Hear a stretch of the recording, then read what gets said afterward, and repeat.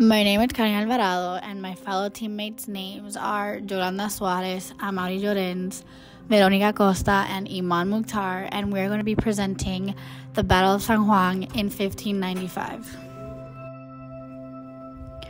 On November 22nd, 1595, Francis Drake and John Hawkins tried to invade San Juan, Puerto Rico in efforts to take San Juan's silver and gold.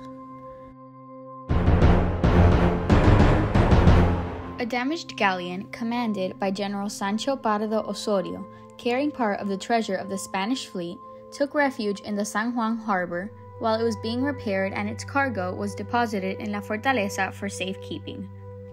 The reason for the battle was that Queen Elizabeth I sent Sir Francis Drake with the goal to attack and take Spain's source of silver and gold that was in the ship brought by General Pardo. The English came with 27 ships and 2,500 soldiers and sailors to fight against Spain's 5 frigates, 700 soldiers, 800 sailors, and 70 land-based guns. The battle took place in the Bay of San Juan, which houses La Fortaleza. La Fortaleza helped the Spanish stop Drake from forcing his way into the bay because of its strategic location. The harbor was surrounded by several cannons at sea level, which proved fatal for the English attack. In order to close the channel, the Spanish sank 3 of their own ships.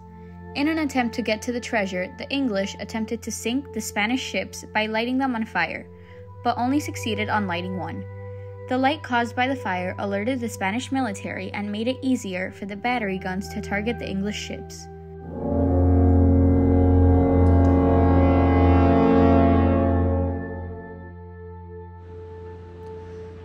The Spanish felt more confident in their ability to defend Puerto Rico against future attacks.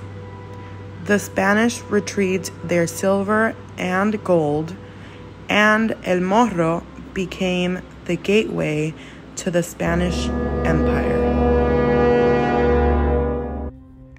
On November 23rd, Francis Drake moved the fleet to Isla de Cabras. Following that day, on November 25th, Drake and his fleet stopped the fight and departed. While the English lost over 400 men and 9 to 10 boats, the Spanish only lost 1 boat and 40 men.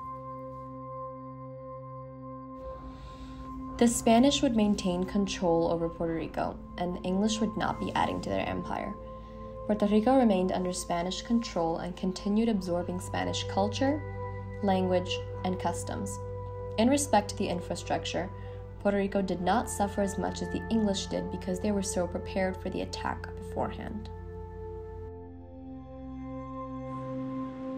After the battle, despite the Spanish victory, a greater emphasis on fortification of the island and the port became a priority.